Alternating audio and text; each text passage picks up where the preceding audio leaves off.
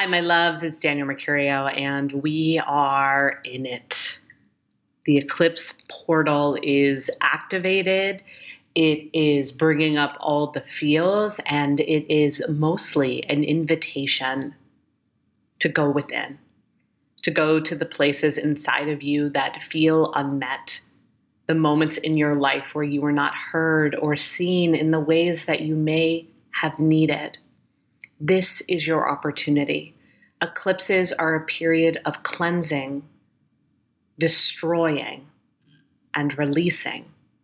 And with that understanding, when we surrender into the portal of the eclipse and we go deep within our own selves, when we are tender, when we are kind, when we are loving, when we make space, we create the opportunity to feel more fulfilled, to feel more in touch, to be more of an ally to our own self so that we can then extend and expand that out into the world. I curated a little bit of channeled insight for you around how to move through this eclipse portal.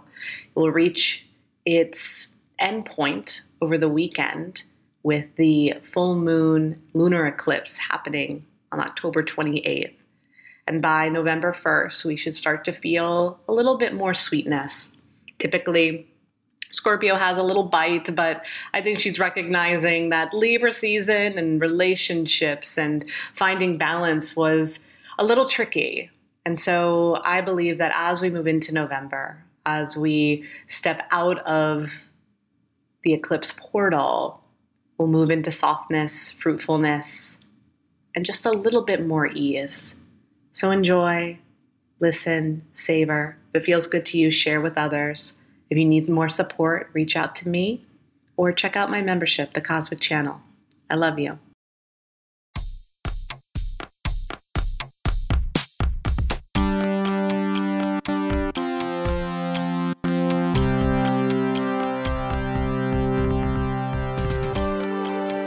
Danielle Mercurio. It's time for the show with Danielle. Welcome to the show. Danielle Mercurio. Welcome to the show. Welcome to the show.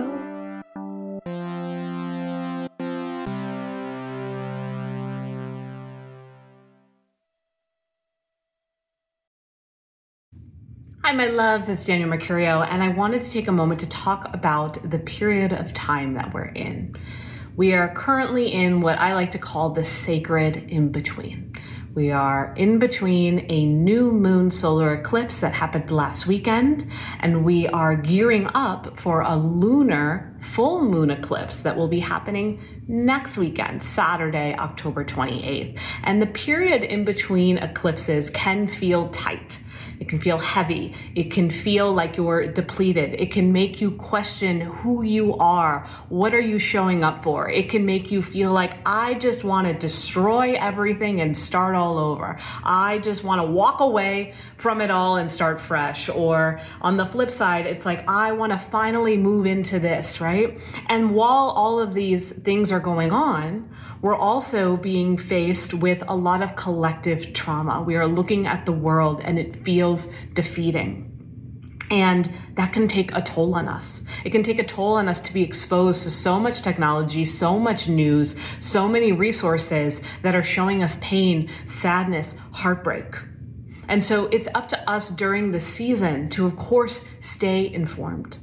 Find moments where you can pray. Find moments where you can share from your heart. Find moments where you can extend love out into the world. However, coinciding that, where are you in all of this?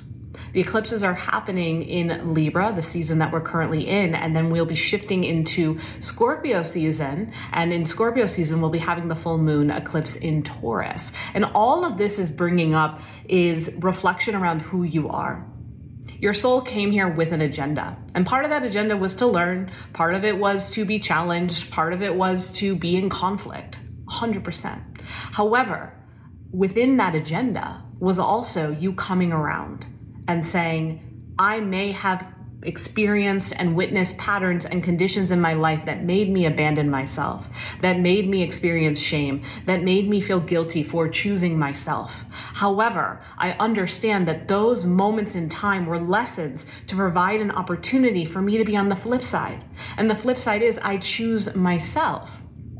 I navigate the energy and the ways forward of my life with discernment, and I trust myself. This is a period of exuding self-trust, of not trusting the opinions of others constantly, of not being like, oh, okay, this is how you feel, that's how I'll feel too. Or this is what you want, this is what I want too.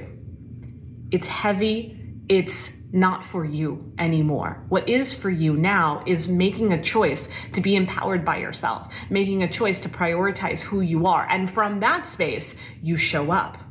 However, because of all the access to energies that we have in our human experience that we know in a way like we've never known before. So we're also navigating that as well. Our nervous system, our human body, our physical presence is witnessing and experiencing things at a pace like never before.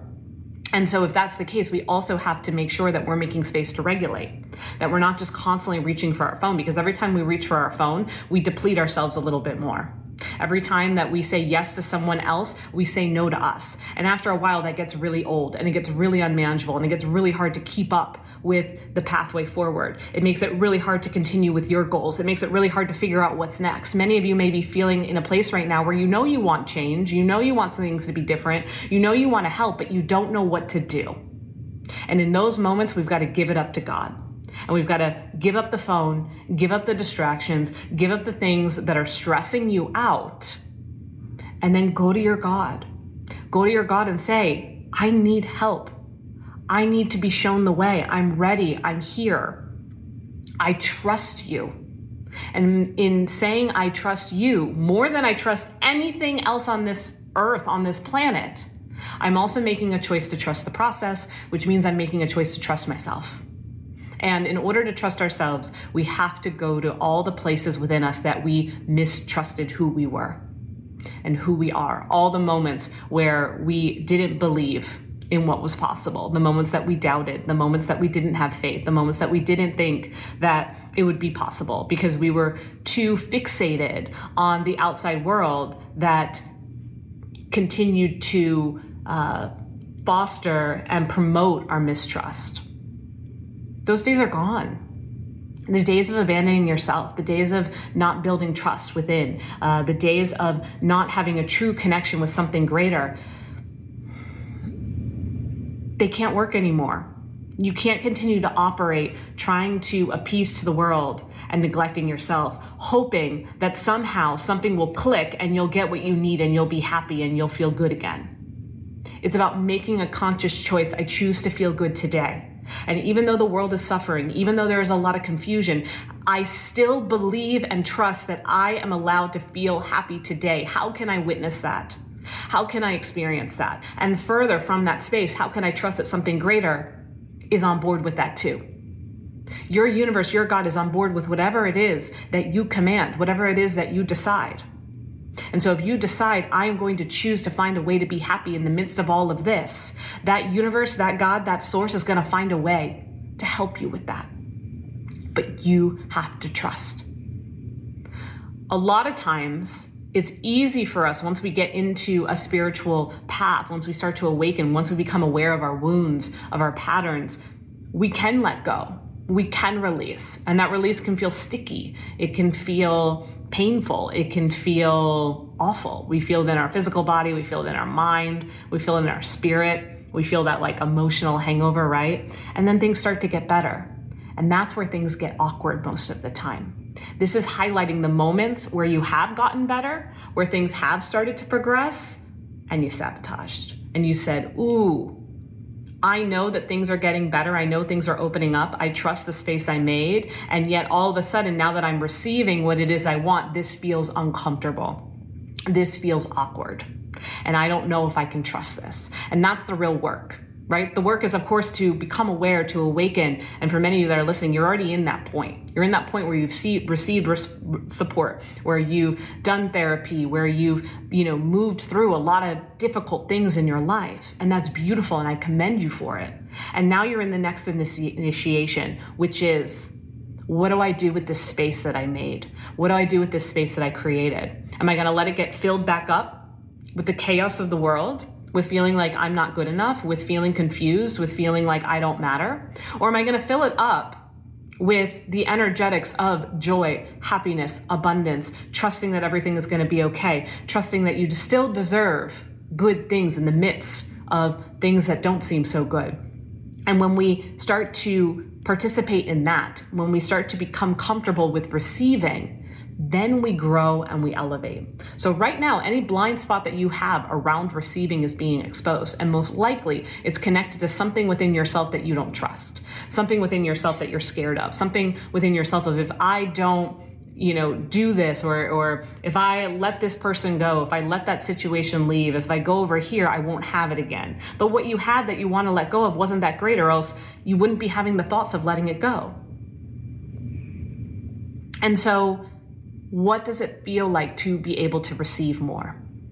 What does it feel like to be in a space where you have capacity for the things that you want and you don't have to give them away? We work so often off of a rewards and punishment system. And so often we get to a place where we've released and now we're rewarded with this new space we created. But then good stuff starts happening and we don't feel worthy of it. We don't feel deserving, or we're just used to when good things happen, they fall apart. When I'm happy, I eventually will be punished for it. We're leaving those templates behind. You do not need to punish yourself for being in a space where things are getting better. There will be moments where you'll be challenged. That doesn't mean it all has to go away. It doesn't mean that it's all falling apart. If anything, it's just a little bit of a test to just show you, like, hey, try this out, move through this, you got this, right? And so in this sacred in between, you may be feeling tired, you may be feeling defeated. I encourage you to notice where you're spending your time, to notice how much you're engaging with your phone, to notice where you're giving your power away, to notice how much you're taking on, because we're taking on more than we realize. And so we've got to clear from that space. We've got to take a step back and ask ourselves, where am I prioritizing myself in all of this? Because I still deserve that. We all still deserve to prioritize ourselves because we're all we got. And then from that space, start to recalibrate, start to become comfortable to feel neutral. Neutrality is a weird thing because so often we're used to really big highs or really big lows. So if we're in that neutral space, it feels weird because we're like, ooh, everything is steady. Everything is okay. I need to either chase and try to find something higher, or I need to sabotage and go back down to a lower state. However, if you can find peace within the neutral space, if you can be present in this moment, if you can just be with who you are as you are in this moment, then eventually that steadiness starts to rise. It starts to elevate and we become comfortable with a new level, a new flow, and we can receive from there. And then we jump up again and we can receive from there. And we have to remember and we have to be mindful in those moments of, ooh, I want to punish myself. I want to sabotage. I want to take it away. I want to feel pain. But that is not your reality. That is not your operating system. That is not how you move going forward. And when you trust that, then you reroute and you get up a little bit higher. I promise you didn't come here to suffer. There is suffering in the world. That doesn't mean that it's yours. What it means is you get to a place of peace. You trust your awakening. And then from that place, you get on your knees and you pray. You show up for your neighbors. You bring peace and harmony into your community. That's how we create a ripple effect. Okay? So in this sacred in-between, a lot is being witnessed. A lot is being felt. Be good to yourself. Be kind to yourself. Don't push yourself more than you want to be pushed. Okay?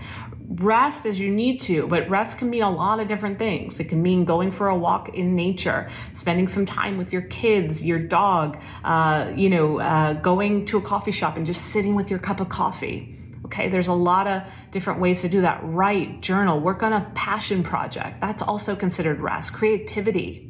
Okay, these are all aspects that are allowing you to get away from that manic, like hyper masculine that we're in right now, and start to move and soften into the feminine. This is a softening. Okay, and a lot is going to release when we have that full moon lunar eclipse on Saturday. It's happening in Taurus. I was telling my friend last night, you know, leading up to a full moon lunar eclipse, it's kind of like that feeling of like when you start to get a pimple, like, you know, that feeling where like a big one, right? Like one of those big nasty red ones, and you can start to feel it kind of like coming together under the surface of your skin. And you can, you know, you do a little bit, you exfoliate, you cleanse, you do, you know, whatever you do that's unique to you for pimples, and you try to like see if you can minimize it, but it just keeps coming through, and it just keeps growing, and it starts to push past the pores, and it starts to open up, and it's this big red gnarly thing, and you try to like push it and get the gunk out, but it just doesn't want to get out. That's what's happening right now as the full moon starts to grow. As the moon right now is waxing. So as the moon is waxing, as it's growing, as it's building, as it's leaning into this lunar eclipse that will happen next Saturday, it's getting bigger and bigger and more red and a little bit painful, and you don't really like touching it, and you don't really like how it looks, and you're trying to avoid it, but it just won't go away. And then all of a sudden that full moon happens, and guess what? It's in a place where, boop, you can pop it. You can pop it, and all that gunk comes out. And it's gross and it's messy, and you wipe it away and you give it a day, and then next thing you know, it's like hardly there. It was like it didn't even exist. That's our pain. That's our wounds, right? So often when we're working with the moon phases, that's what's happening. The moon is pulling all that old stuff that we've been holding on to. And a lot of times when it's evacuating, when it's being evicted, we feel that pain through our body. That's why it feels uncomfortable. It feels like, wait, what am I doing wrong here? If anything, you're doing things that are right, because you're allowing that energy to release. You're allowing it to be evicted. You're allowing it to evacuate, right? But if you suppress it and you try to push it back down, you're saying, I want to keep this pain. I want to hold on to it. I need it more, but you don't need it. So let it release. Let your body do its thing. Let the energy speak on your behalf, and allow the things that you no longer want, that you no longer desire, that no longer serve you, be risen to the surface and evacuated. Okay? Let it rupture. Let it burst. Let it pop. Let it be messy and gross, because that's what's been living inside of you, and your body's like, no, we got to clear this out. This isn't healthy. So that's kind of what we're feeling right now. We're feeling that like sore, raw pimple that is forming, with the knowing though, when that full moon comes, boop, it's going to pop. And with it is all that old shit that you don't need anymore. And then from that, we make space, and then be in that neutral space for a little bit more. Okay, I think things are going to turn in November for us. We'll move into the Ascension Portal 1111, and that's our opportunity to rise. So don't use this period as a period to be like, this is my moment to rise. This is my moment to shine. This is my moment to push myself. This is my moment to elevate. This is my moment to raise all these frequencies. No, this is your moment to sit with the areas of your life that you're noticing self-abandon, to sit with the areas of your life where you're still holding on to shame, to sit with the areas of your life where you are constantly reaching for outside distractions that are hijacking your nervous system, to notice all of that, to evoke rest, play, ease, embrace the season that you're in, embrace the community that you live in, embrace the foods that are ripe right now. Let nature help you. Let yourself be in a healing, receiving space. And then on the flip side of this full moon, with this new open existence that you're in as we move deeper into November, then start to get on board with receiving. And as you receive, know that you deserve this. This is delicious. This is exactly what you need. This is nutritious. You're sipping it in. You're letting all the good nutrients absorb in your being. You're letting yourself have it. And then you get to have more. And then that builds upon that, and that builds upon that. So essentially in the sacred in between, it's an opportunity to be gentle with yourself. It's an opportunity to get to know yourself on a deeper level. It's an opportunity to make room for the release. And if anything, it's an opportunity to manage and notice your patterns, your habits, the ways that you're reaching for things, the ways that you're letting other energy impact. And then lastly, it's an opportunity to show up with your heart, to give love, to pray for peace, to evoke harmony, and to make a practice out of that as well. I love you. If you need any help please reach out to me. I'm available for one-on-one support through my astrology sessions. I also have a membership, the Cosmic Channel, where we navigate all of these energies and I give you the tools and the resources that you need to keep going in these times. Again, I love you. Share this with anybody who needs to hear it too.